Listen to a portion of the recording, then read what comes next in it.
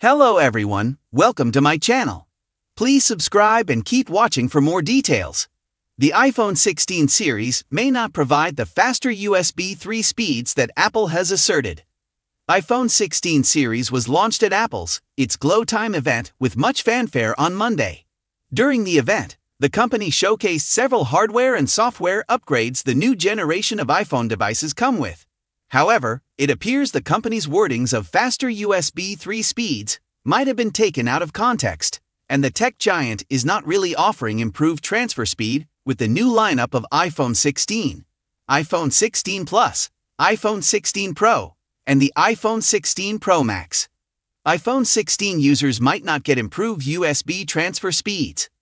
The Cupertino-based tech giant stated while listing the numerous upgrades for the iPhone 16 Pro models that the new generation of Apple smartphones will get faster USB 3 speeds.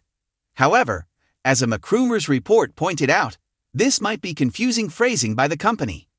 Taking a look at the technical specifications of the iPhone 16 and iPhone 16 Pro models here reveals that the USB 2 and USB 3 transfer speeds for the base and Pro models are 480 MAPS and 10 GEPS respectively.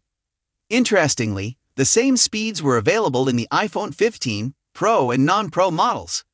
If that is the case, then there is no real improvement in the transfer speeds.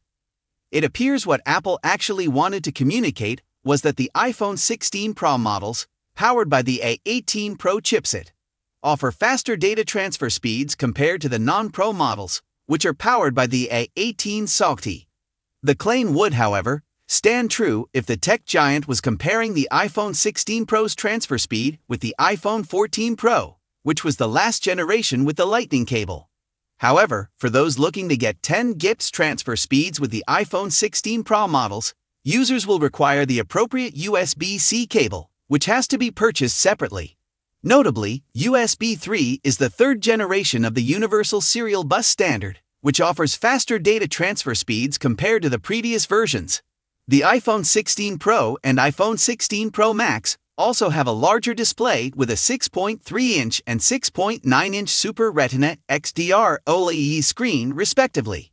The display also gets a 120 Hz refresh rate, promotion, and up to 2000 units of peak brightness. If you like the video, don't forget to like, comment and share.